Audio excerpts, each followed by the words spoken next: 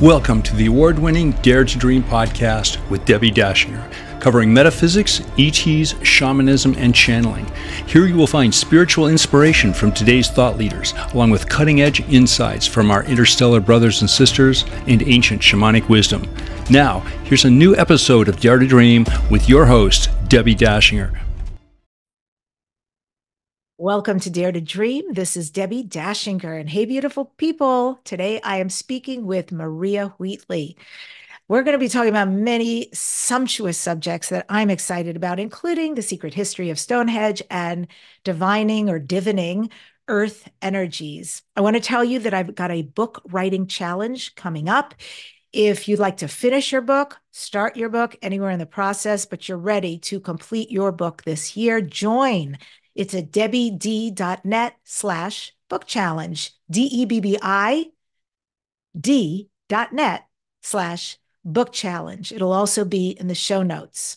Dare to Dream won 3 Talk Radio Positive Change Awards, won the COVR Award for Best Radio and Podcast Show. Welp Magazine named Dare to Dream in the top 20 best podcasts to listen to this year, and it's high ranking in Apple Podcasts under self-improvement. This show is sponsored by Dr. Dane Here and Access Consciousness, and they do great energy work out into the world. You can find out more by going to drdanehere.com. I'm Debbi Dachinger. I'm a book writing coach. I also take books to a guaranteed international best-selling status. And finally, I do some publicity work, getting people booked, especially spiritual messengers, getting them booked on podcasts and getting them more visibility. So again, if you're ready to write your book, complete your book, go to debbid.net/book challenge. Just spell my first name correctly, debbid.net/book challenge. Well, I'm excited to interview this woman because we are both speaking in Glastonbury, UK this year in September. It already portends to be an amazing event. No kidding, folks. So we'll tell you a little bit more about that at the end of the show and also give out the link. So my guest today, Maria Wheatley, is a second-generation dowser who is taught by European master dowsers, her late father, and Chinese geomants. Maria is the UK's leading authority on earth energies and ley lines that were skillfully incorporated into megalithic sites. Maria runs tours to sacred sites worldwide to experience Gaia's numerous energies. Maria is an accomplished author with many books and a new one coming out on sacred sites, dowsing, and past life astrology. Wow. If you'd like to find out more about her, you can go to esotericcollege.com and theaveryexperience.co.uk. And again, Maria and I and other notable speakers are speaking in September at the Portal to Ascension Glastonbury UK Conference. Tickets will be on sale. I definitely suggest you get them before it sells out, and that will be in the show notes. And with that, I bring the estimable Maria Wheatley to Dare to Dream. Welcome. It is so great to have you here. Thank you for having me. It's great. You know, the more I deep dive during my research about you, I was like, wow, I am so impressed by you. I love that you were born into this, that it's in your lineage.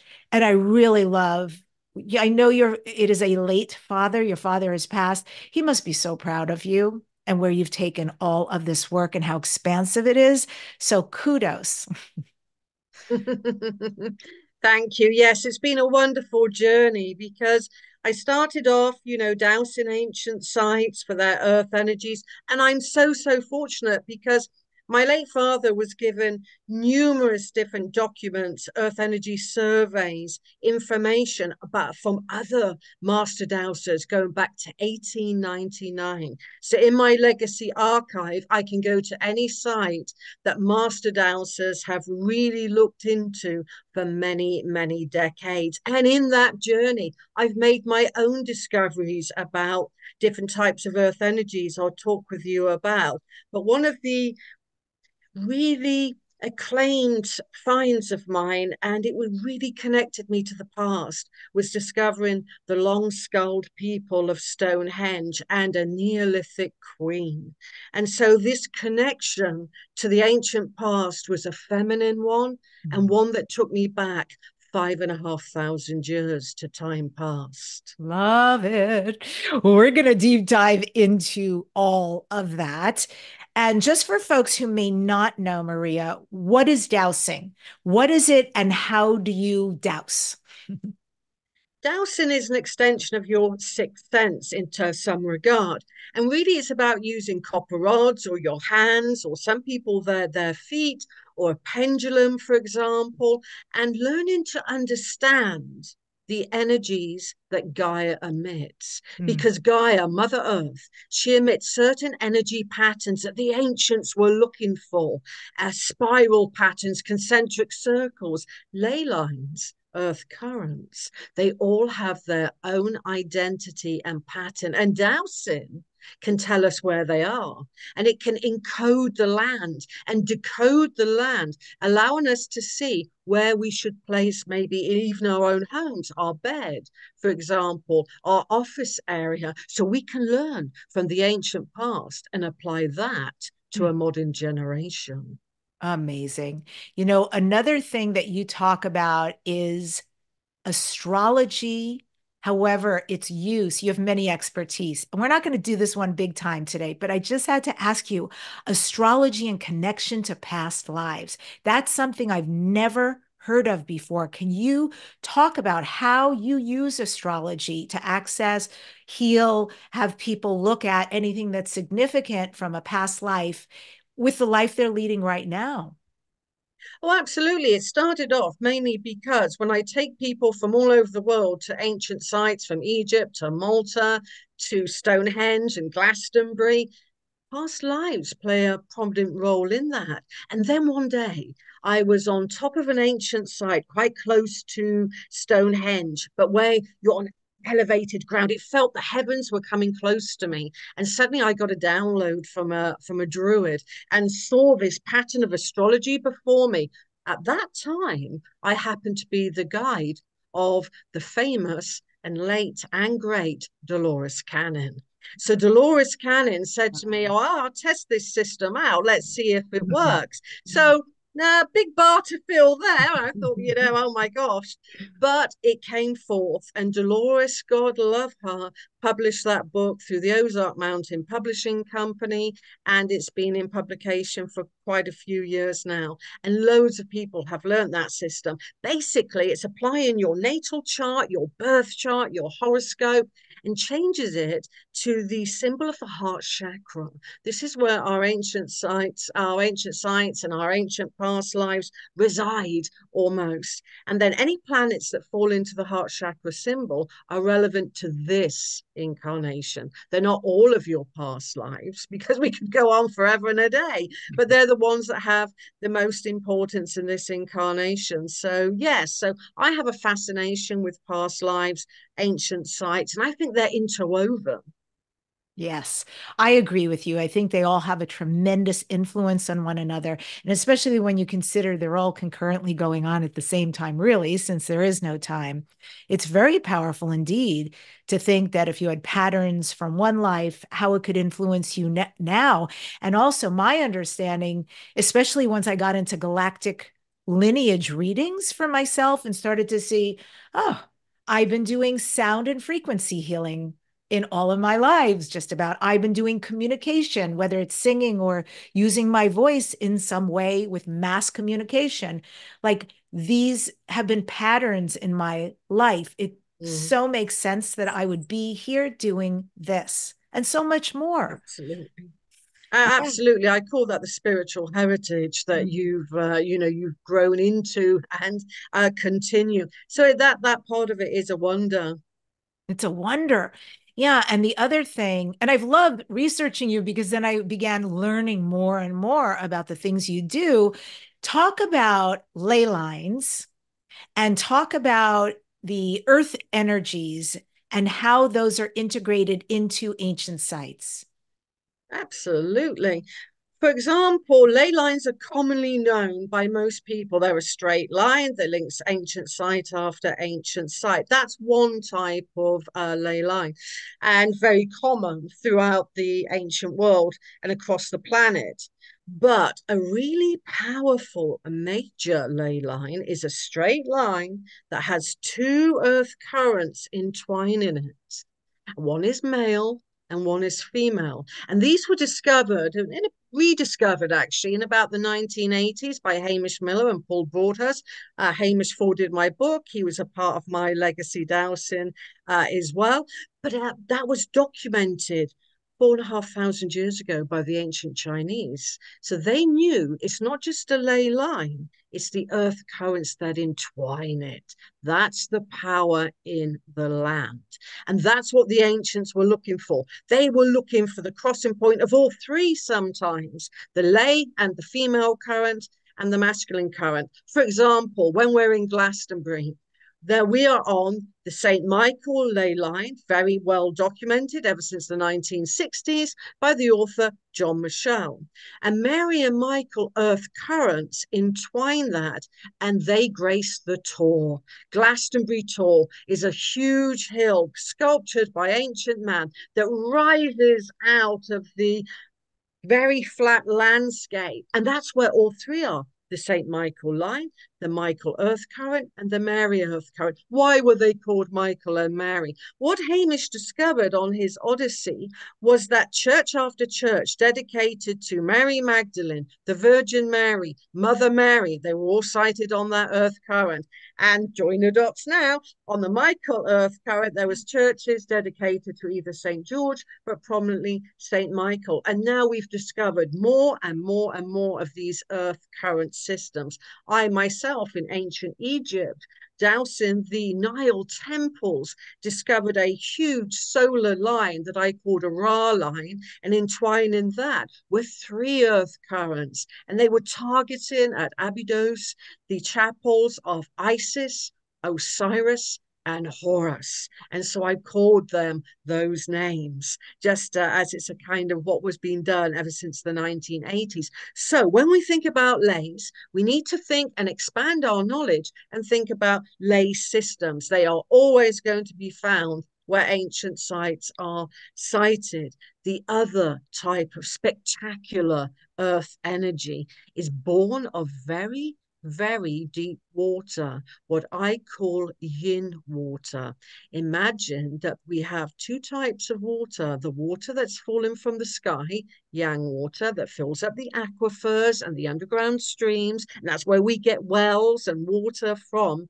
But there's another more sacred type of water, and that's born within the womb of Gaia, yin water. And where that water is, it emits a spiral pattern of energy called a geospiral. The ancients, in their wisdom, in their sensitivity, would place the central feature of, it could be at Stonehenge, the altar stone, the holiest of holies in the center would be the geospiral energy pattern. And now it's been discovered that beneath Stonehenge, the pyramids, whether they're in Mexico, Egypt, are these very deep aquifers. That's one of the strongest forms of feminine energy that the earth emits. And even today, Masons, secret societies, and past the Templars, they would look for that. And that's why in England, the stately homes of the gentry, of the nobility, of queens and kings,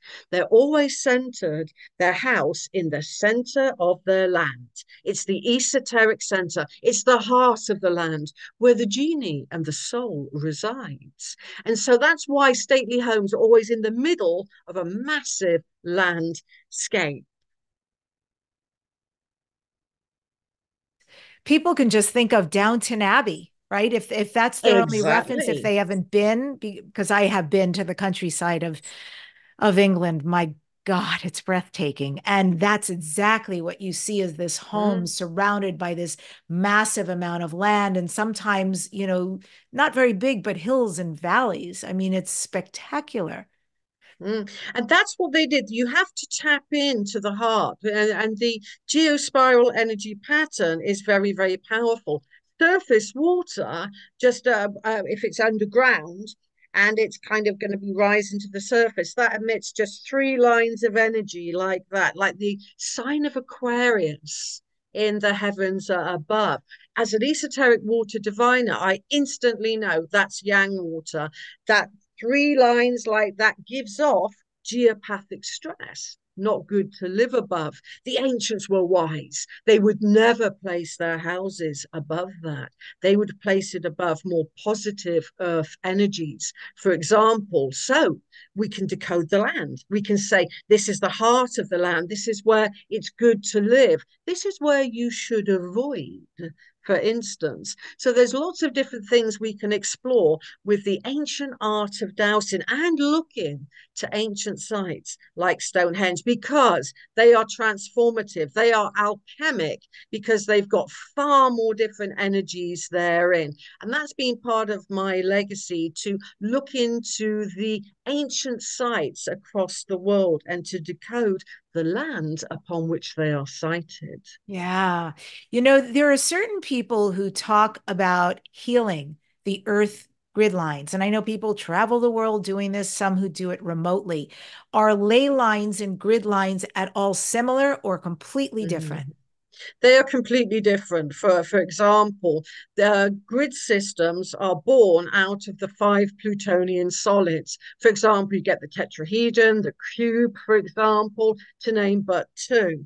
And they have what's called sacred mathematics, pi. I mean, it's what we don't kind of go, it's pi. We think about school. But basically, these five Plutonian solids, they all fit together. So you could fit them and they would create one. Now, what you can do with some grid systems is, it's called vectoring. You could put in Stonehenge and the Great Pyramid as 2 points, and then put in the tetrahedron system of a grid system, and it would link all ancient sites together across the world. They're grid systems, but to the ancient geomancers, energy travels too fast along a straight line.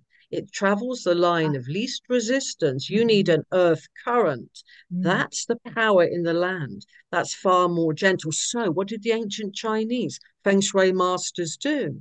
They avoided the straight lines. And that's why all of their roofs are bowed.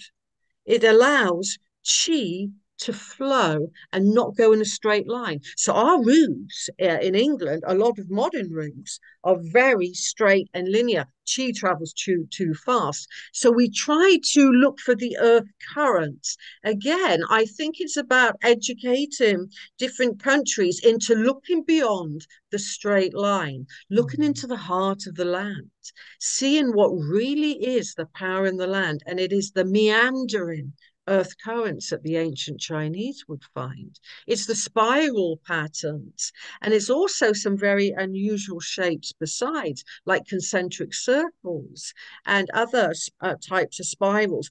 They are the ones that the ancients focused on. Modern day people focus on grid lines and lays because they have forgotten what the past was, and we need to remember what the ancients were doing and apply that to our everyday lives. Yeah, this makes so much sense. I know Feng Shui. I'm not a master, but I've certainly spoken to enough people and had it done in my home.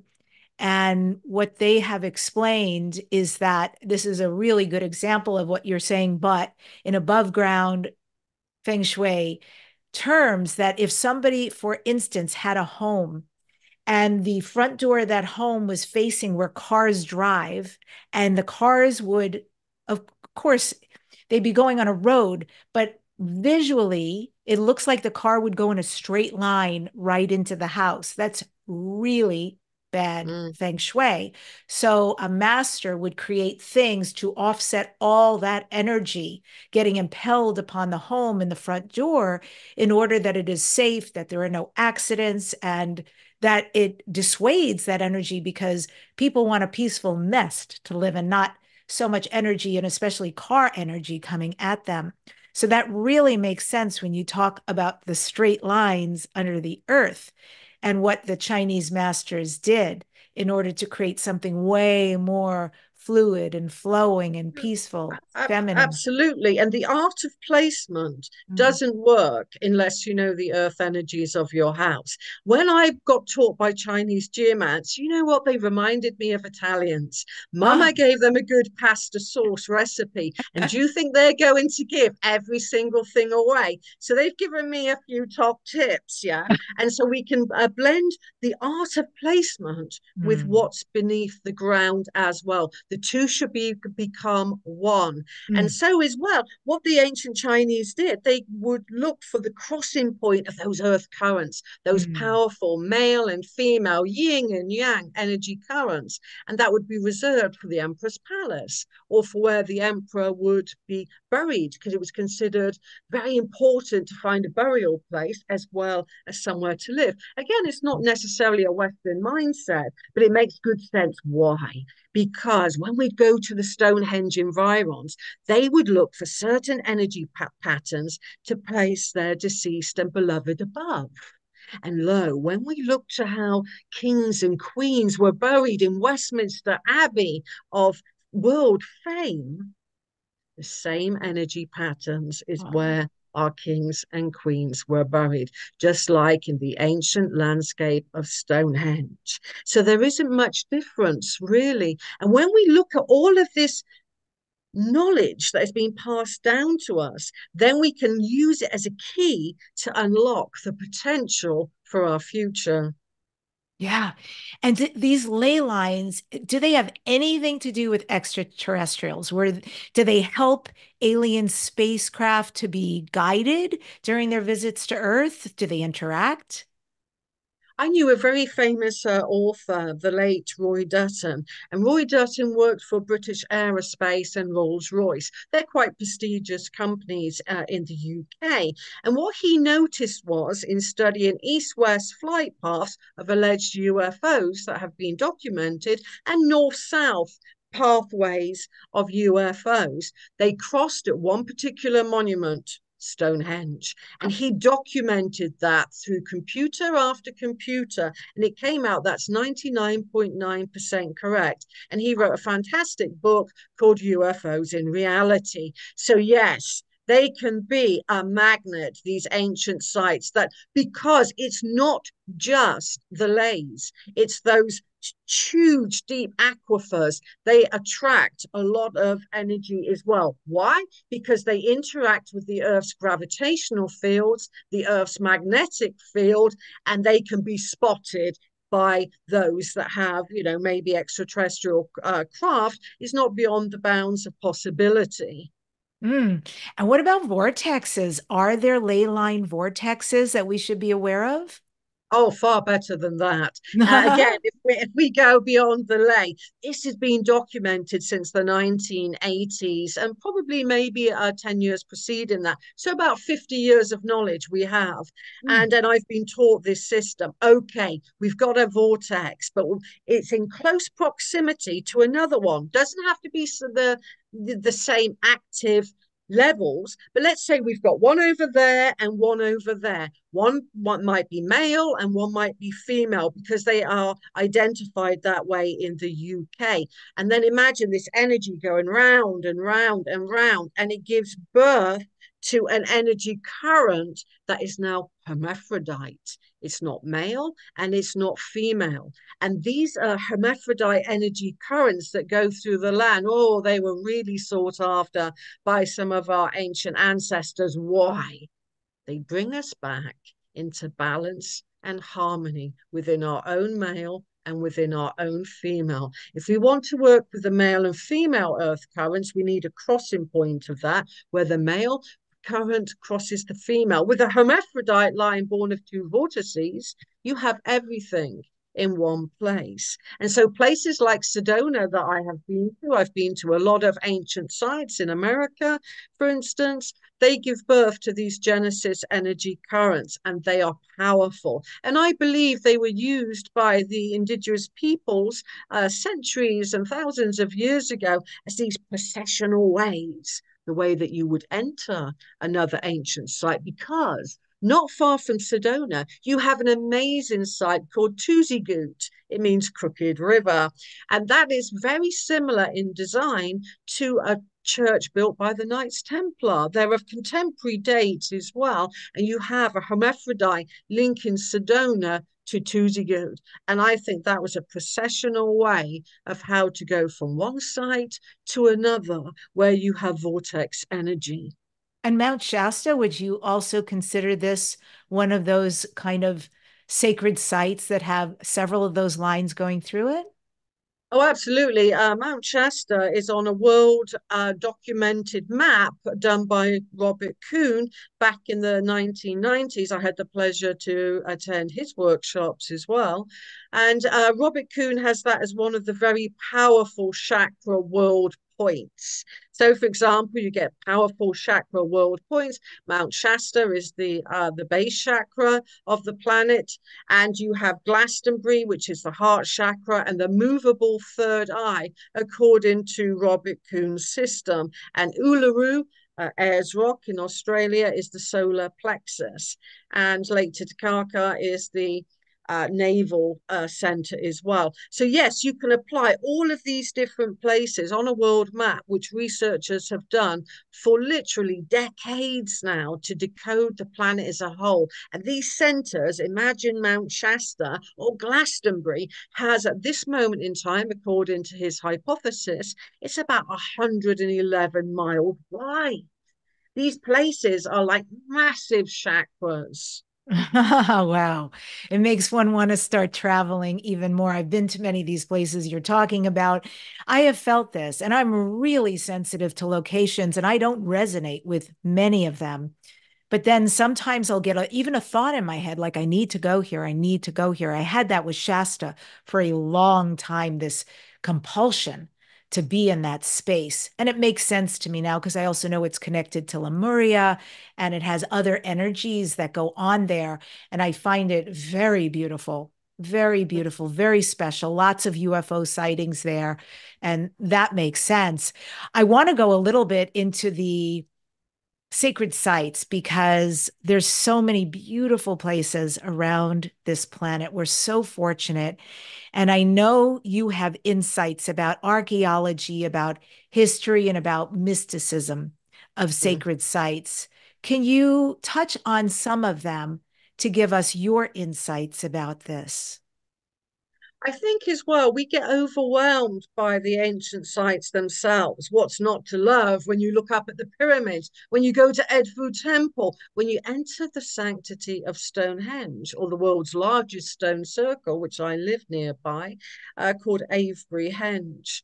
But we need as well to remember the people of the past. And because otherwise they're faceless monuments, they are built by the ancestors. And part of my kind of understanding of ancient sites, as well as all of those amazing earth energies, I've opened up a doorway to new understandings beyond the grid and beyond the lay to your listeners. But also let's think about the people of the past. Because they were very unusual in their stance. What do I mean by that? I mentioned I discovered the long-headed people of Stonehenge and elsewhere, and Brittany and Europe. I could go beyond with my discoveries there. But there's more to them than that, because their ear placement was set further back, a bit like the Fae, fairy or pixies. And also they had smaller faces than what we have. They were almost like childlike with a long skull, and their bodies were, it would have looked a bit out of proportion. When an artist or a fashion designer designs clothes, they design it because our faces, our skulls, are 1/8 of our body size. And that's how artists are taught. But the elongated-skulled people of Stonehenge and ancient Europe, their skulls were 1/10.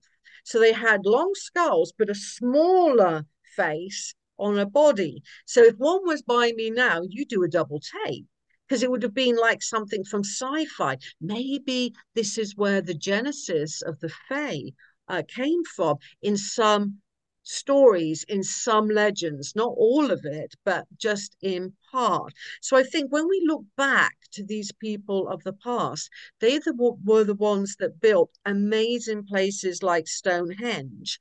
and other places besides. And then in the history of the ancient world, round about orthodox dating by archaeologists, round about 2500 BC, a much taller population came across ancient Europe. They were called officially the beaker culture because they buried their deceased with beakers, but they were very tall, almost giant-like. One at Stonehenge alone was about 13 feet long, according to a 15th century document. So I think woven into the ancient past are the stories of the Fae, the pixies, and the giants.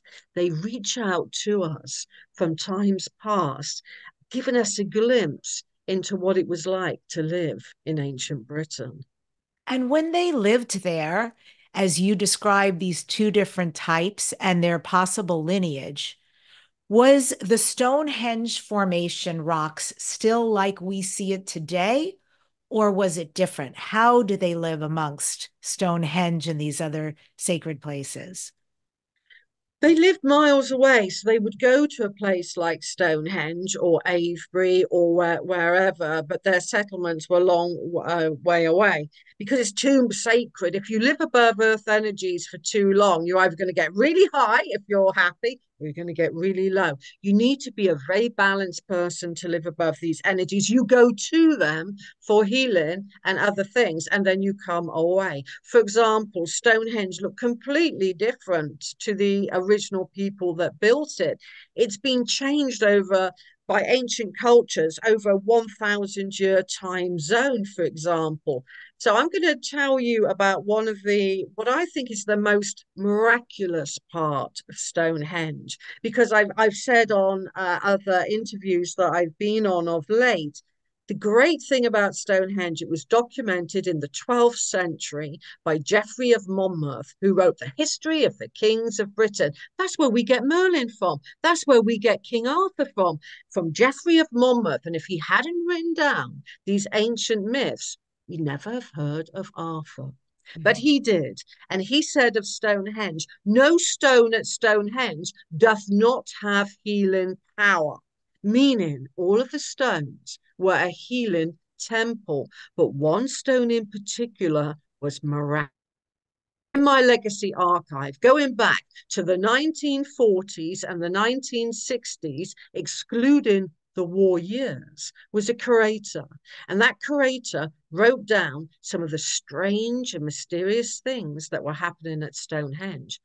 Trilithon number 51 is a huge stone setting. It's got a lintel on the top and it's got two stones. And there were 5 allegedly that went on the inside, in the heart of Stonehenge, and that was surrounded by the linteled stone circle. So what's special about this stone? The curator for more than 25 years said one thing: it could be a drought. It could be really warm times. And there was a stone, that's stone number 51, that you could put your hand in like this because it had a 2-foot hole, very curious 2-foot hole that went into the heart of the stone. And in dry summers, and near enough every day, that hole would miraculously fill with pure, clean water. Now it got told by others that this was miraculous water, and if you had eczema, if you had green wounds, that's a kind of cut that's gone a bit festy, then wow, you would get healing energy. And so people came and they queued. And what did the government do then, called the Ministry of Works, because there was no English heritage or anybody that was looking after Stonehenge? They concreted it up.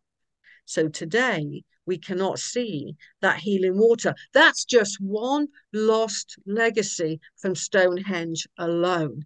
And in my secret history, I look at all of the different stones, but at the heart of Stonehenge is healing, because it has a geospiral, that spiral pattern of underground water. It has numerous layers going through it. It has a vortex, an ancient site, a power center doesn't just have layers. It has to have layer after layer after layer after layer. That's your power center.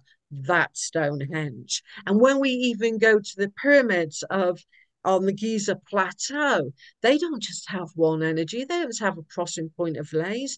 They have grids, they have a vortex, they have an aquifer, they have a geospiral, they have earth currents, they have a genesis lay.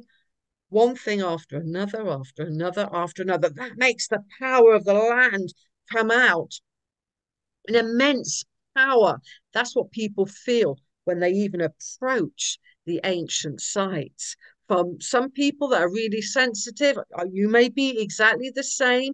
I am too. You can feel the energy before you even enter the site. It's like going through a wall. Some people describe it as they feel it as like a wall, or their hands will start to tingle. The beauty of these ancient sites, they put us into an altered state of consciousness as the moment that we go into it. And I, a druid, I would say to people that go to an ancient site, always ask permission.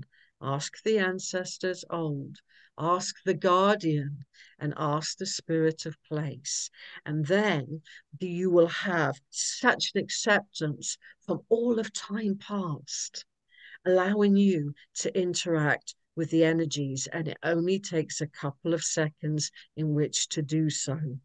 Oh, I love that so much because I'm thinking as you're saying that the last time I went to Stonehenge, it had changed so much. Now there's a gift shop and you have to walk through and buy a ticket. And there's the long walkway and a fence around, not close, but there is a fence around the stone. So anyone who hasn't paid to go see it has to, from a considerable distance, go view it if they should choose. Not many people do. And I wasn't sure if it had changed the vibration and the healing powers and the efficacy of all of why it was created for us now because of all those changes. What are your thoughts on that, Maria? What a wonderful question, and such sensitivity about noticing that about the ancient sites. So thank you for that. Do you know what? There was an ancient site near Avebury-Henge, the world's largest stone circle, that all of the stones got taken away. And all you have today are concrete marker stones marking where the former stones were. So nothing exists of that ancient site, not really. But in its etheric being, you can't take the earth energies away. You may be able to take a stone away and make that into building material, which is what they did in 1724 in England, but the energies still stay there. But yes, I mean, when you do put a fence around something, of course, it does change it. Stonehenge has always had a fence around it ever since the 1970s. It's just become more prominent now. Yeah, it's more organized and more with a new gift shop and things like that. But at the heart of Stonehenge, you could reach out from afar. You don't have to go to Stonehenge. Some of your listeners, if you're pure of heart and you ask the ancestors, the spirit of place, and the guardian of Stonehenge to have energy received into your heart space for healing, those stones give and they give and they give, despite being made ruinous in times gone by, they still give. And that's what I love about ancient sites. They are willing to try and allow our consciousness to grow and evolve through their energetic side. Can you explain also to people what is a henge? So it's just not some person's name. They name these stones over after Stonehenge. It actually has considerable meaning and import in this situation and in their placement. So what is it? That's right. Henge means a ditch on the inside. Imagine a ditch on the inside and a big bank on the outside. Now, Stonehenge originally was surrounded by that big bank. That's a henge, a ditch and a bank. And Stonehenge was surrounded by a 10-foot white chalk henge. Why white? You've only got, literally, I'm putting my fingers up to the screen. That's as much soil as we've got in the Stonehenge environs. Deep down below that is white chalk. And so all of the ancient sites had white henges in the south of England surrounding them. So back in the day, if I was walking towards Stonehenge, all I could see would be the tops of the lintels, because there would have been a white chalk bank, creating an acoustic wonder on the inside, creating a secretive place as well. A lot of people think they look at them now and see them all open and green and grassed. That wasn't like how the ancestors made them. So imagine a beautiful white circle surrounding Stonehenge and the stone circle on the inside. And I would just like to take this opportunity in talking about colour, is that you're looking at Stonehenge and other sites after 4,500 years of British weather. It doesn't get much worse than that, Debbie. And so we look at them as with erosion, but imagine originally Stonehenge, those beautiful sarsen stones, that's what they're called, sarsen, were a silvery, pinkish colour. And you would walk inside of that lintled stone circle, come with me now, and then you'd see smaller stones, highly polished, that were black, flexed with beautiful white flexes like the star-spangled sky, smooth to the touch. They were so highly polished. And now come with me to the holiest of holies, the altar stone that was at the center of Stonehenge. It bejeweled the site. It was green sandstone flexed with red garnet and white mica. It was a sight to behold. We see it today as grey, but back in the time when it was pristine, how colourful, how extraordinary, with all of those healing properties of all of the different stones. The blue stones, those highly polished ones like the star-spangled sky, they came from 150 miles away, tonnage after tonnage after tonnage. And they are 3 times more magnetic than any other stone in the British Isles.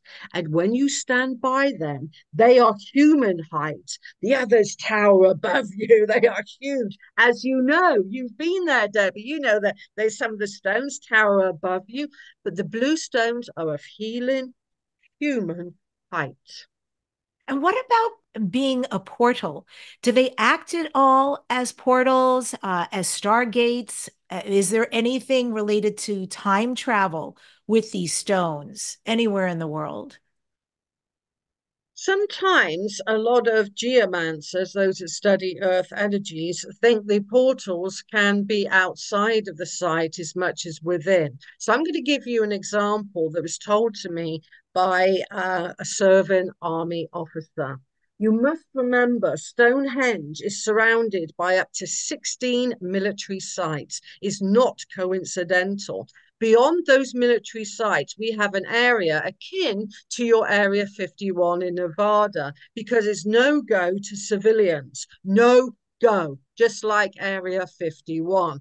And 2 officers, they said they were just outside of Stonehenge having a beer, having a chill out zone, so to speak, and they were looking around and they saw this amber object and felt a little bit kind of dizzy, so to speak, or moved around. They went back to their barracks, which is only 1.5 miles away from Stonehenge, and they instantly were arrested by the military police for being absent for 3 days. And they said, but we haven't been absent for 3 days. We've only just had a can of beer by Stonehenge. And so there have been reports of missing time, but these are trained observers. They didn't sense that they had been actually taken away, but they felt something had happened that was inexplicable and extraordinary. So I think sometimes these energies and these portals can be in places where you may not perceive them because they were just outside of the stone circle proper. Mm-hmm. You know, you said that long-skulled people originated from Anatolia, Asia Minor, and possibly traveled across Europe to reach England. Is there a parallel between the long-skulled people, burial practices, the ancient Egyptians, and how in the world did they travel? I don't know if because some of them were fairy-like, they flew and actually also had wings, or if you could tell that, or did they actually traipse across the earth to get where they were going? How does this all fit together, Maria?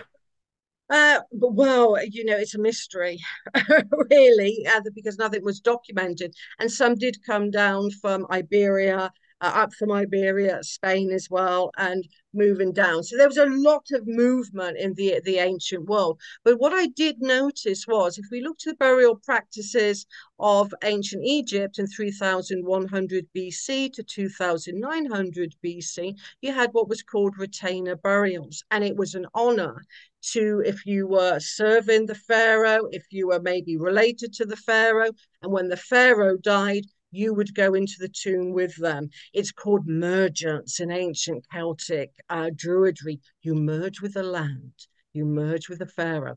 I mean, we think in our Western practices, oh, that's horrific, but no, it would have been a great honor to become one with the earth. So they had retainer burials in ancient Egypt during that era, and they had exactly the same in ancient Britain. They had what's called these retainer burials, and they would then become the guardians of the land. And I mentioned the guardians earlier. They merged with the land, an ancient practice with the kings and with the queens as well. Oh my goodness, this is so powerful, this conversation.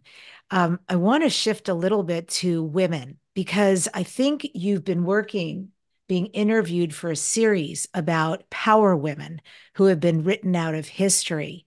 I personally am on the shamanic path. I've been trained in shamanism. I'm deeply involved in shamanism. I love the practice for many reasons. And I want to find out, we're talking about Stonehenge. Who were the shaman, men and women, shaman, women of Stonehenge and elsewhere? Who were these beautiful women who were written out of history?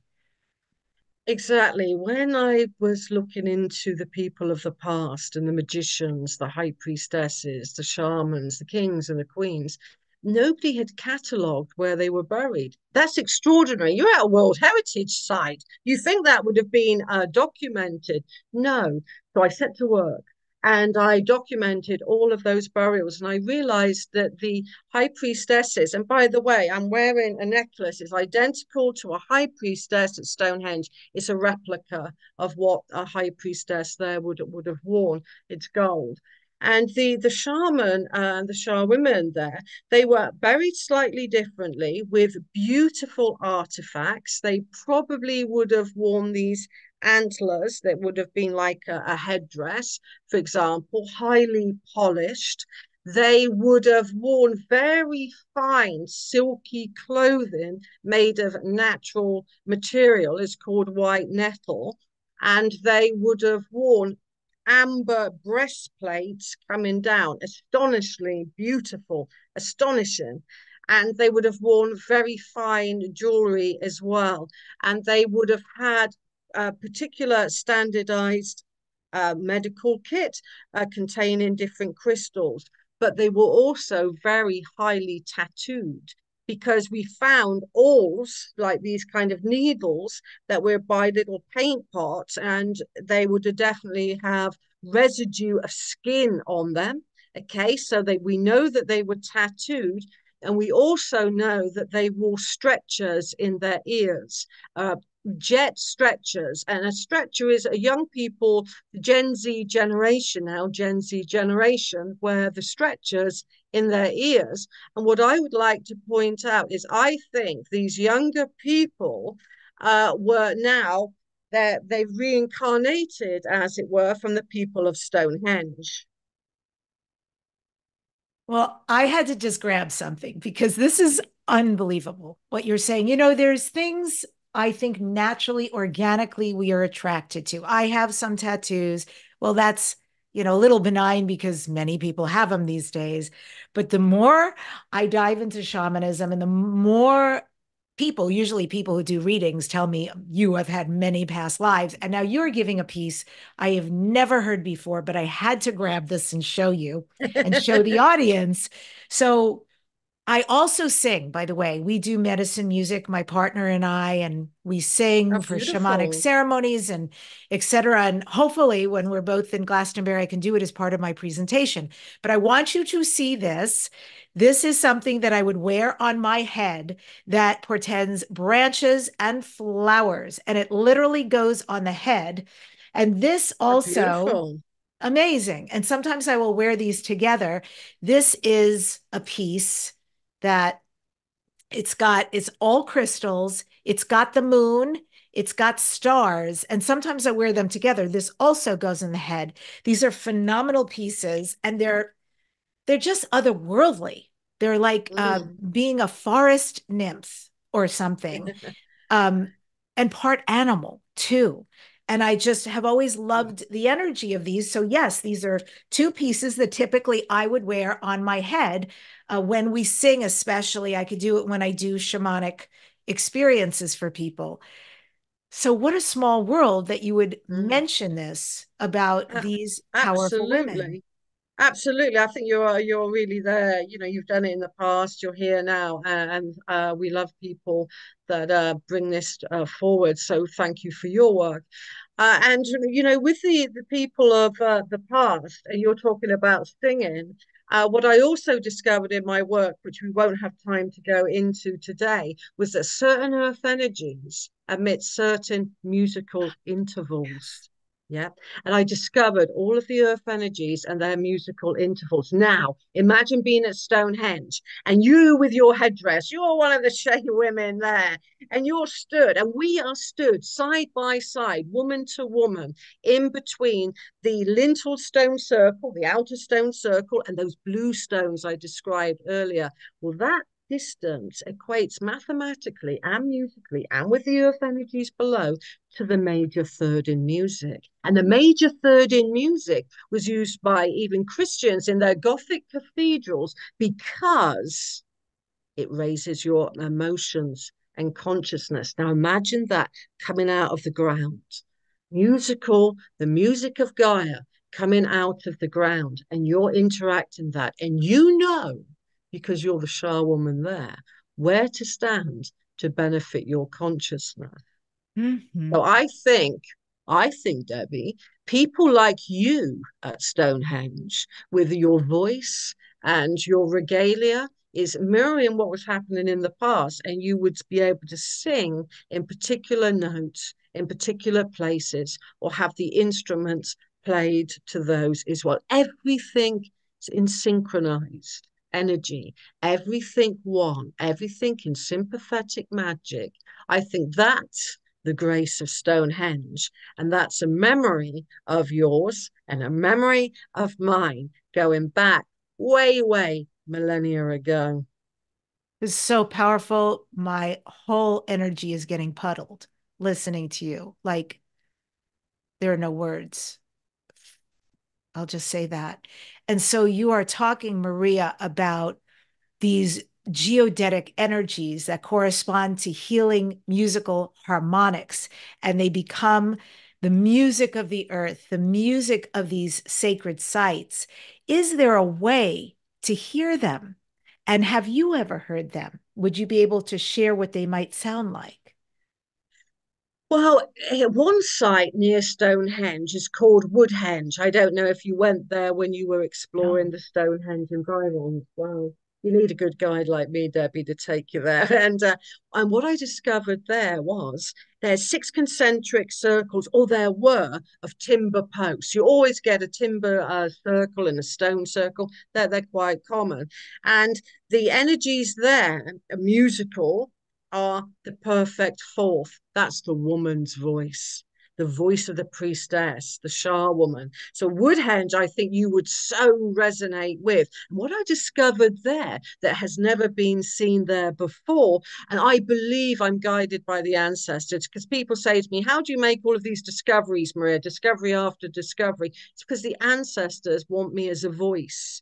And I think it's the women of time past want me as a voice. So I realized, why is there six concentric circles of timber posts? And people normally just walk straight to the center.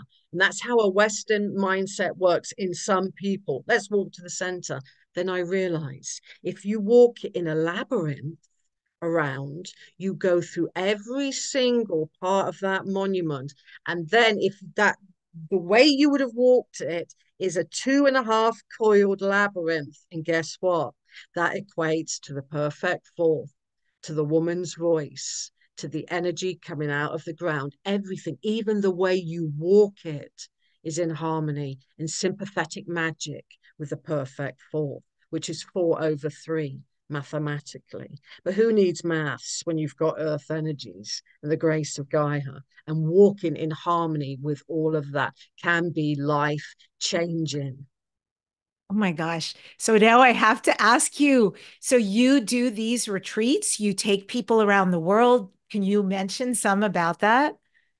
Absolutely. I mean, I've got some in Glastonbury on July the 6th. I'm at Woodhenge working with the energy of the women shaman and the labyrinth energy and earth energies, I think in June the 6th. But I'm also going to be in America. I'm leading a tour to Chaco Canyon, which I've discovered, which was an incredible site for Pueblo Bonito, which was originally maybe even 4 to 5 stories high, containing over 800 rooms, and it has amazing earth energies. Remember, I mentioned Mary and Michael, the earth currents that entwine? Well, I found at Chaco that Great North Road is a ley. And entwining that ley, you have wolf energy and deer. You can't call them Christian names. They're wolf and they're deer. And then when I looked, well, when I was researching about Chaco, I realized in one ancient indigenous tongue, so to speak, Chaco meant hunting ground, and that's deer and wolf wandering around the area. And I'll also be going to Aztec ruins, that's just north of that, and I'll be there in August the 26th and the 27th. That's on my website, the aveburyexperience.co.uk. And preceding that, I'm going to be at Gaia Sphere, Gaia TV, lecturing on ancient civilizations there.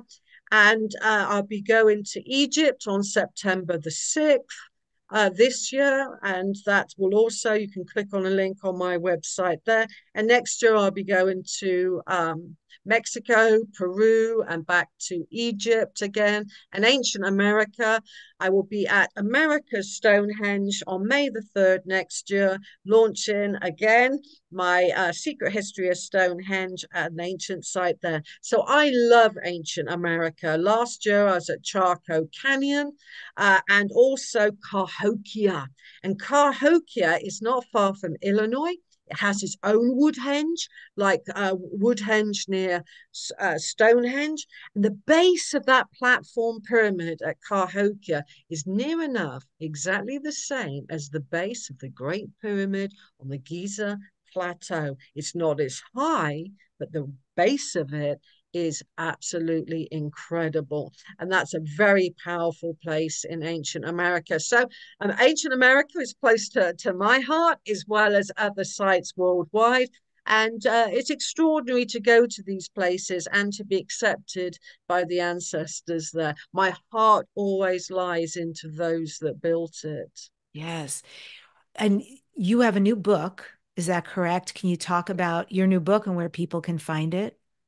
Absolutely. My latest book is The Secret History of Stonehenge, which just looks at Stonehenge and the pyramids and many other sites beside. But it's like the lenses are on Stonehenge, because I think we've been misled about what it looked like originally. And so that's a really good book. It explores the musical intervals I've been talking about. I even go into ancient agricultural practices that I think can enhance seeds and enhance growth. And I cover many different things, from the long-skulled people to the shamans to the high priestesses, and far beyond as well. And it's going to be a pleasure talking at various lectures, at conferences this year, releasing the new information and new discoveries that I've made. Well, when we go to Glastonbury UK conference, that is specifically towards the end of September. It is called Portal to Ascension. You and I, amongst many phenomenal speakers, I think folks now can see the caliber of who's going to be there. And this is Neil Gore's presentation. You know, he does such a great job bringing people together in fabulous places. I want to ask you first, before I ask you what you're going to speak about, are you doing tours while we're there? Are you one of the people as a tour guide? No, they chose some other tour guides, but so they won't be doing the long skulls or musical intervals, but you'll be doing some standard things like, looking for lays and things like that. Not necessarily the spirals and things. I think they're focusing on earth currents and lanes. So no, What are I you? won't. Okay, well, boo. What are you speaking about while we're there? Just, why would people be compelled to come hear you? I know I would be after hearing this. I'll be speaking about revealing the secrets of Stonehenge and other sites. I'll be describing how certain huge monumental structures could emit light. And I've proved that as well with an engineer. I'm going to show you sacred sites like nobody else ever has. And then I'm going to introduce you to the people and the magic and their crystals and their herbs. I'm going to give you 360 degrees of Stonehenge and remembering the people and what they did there, and how Stonehenge was not just a healing center, but an oracle of the gods. And may I ask you, right before our final question, Maria, can you just give a brief insight into the shamans and the kind of work they were doing at this location, what you might know about them? Oh, well, just there's so much about them to there because I've written a couple of chapters on them. They were the anchor of not just Stonehenge, they were a priestly caste, a shamanic community that traveled to ancient site after ancient site after ancient site. Okay, so when we look to the artifacts in the north of England, they are the same. People that would travel. So imagine that if you were in reincarnation and you were back then you would have been traveling to site after site after site. It wasn't as if they were having their own shamans. They probably did have some localized people there, but the ones that put on the ceremonies, the ones that activated the oracles, the ones that activated the healing, that was the one of their jobs. That was what the shamanic and the priesthood were doing.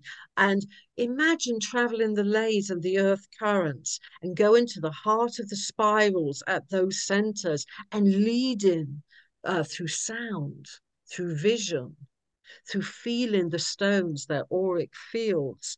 That's what they were doing. They were activating the sites. Thank you for the beautiful work you do. And I have to say, even in researching you, and of course, in this experience with you on the show, I love your presentations. They're so full of you, animated, dramatic. You really pull us in to this very delicious conversation. So, right person, right work. Thank you for the beautiful work you do, Maria.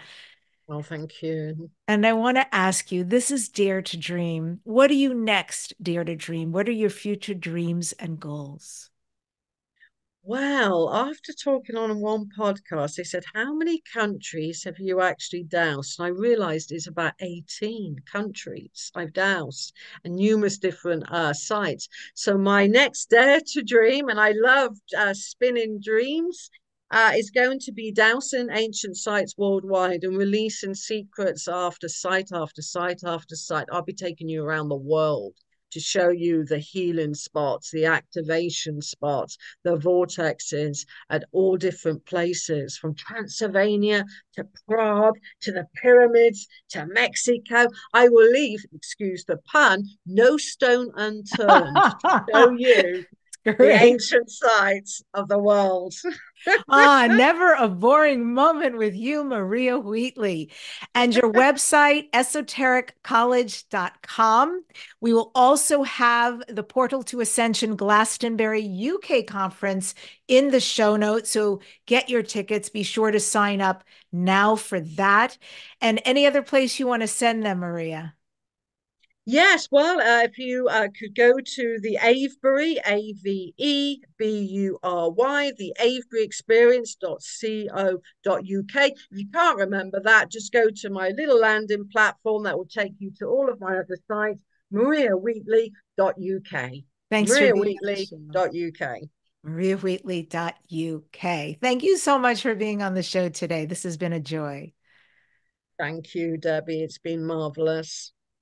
And I end today's show with this quote from Normandy Ellis. Esoteric philosophy teaches that the physical form, the body of the individual, is made new at birth, but the soul is ancient, the stuff of stars. Subscribe to this #1 transformation conversation, your weekly Dare to Dream podcast. If you're listening on one of the major podcast sites and you want to see us and enjoy us there, go and subscribe and leave a comment and like it. youtube.com/Debbi Dachinger.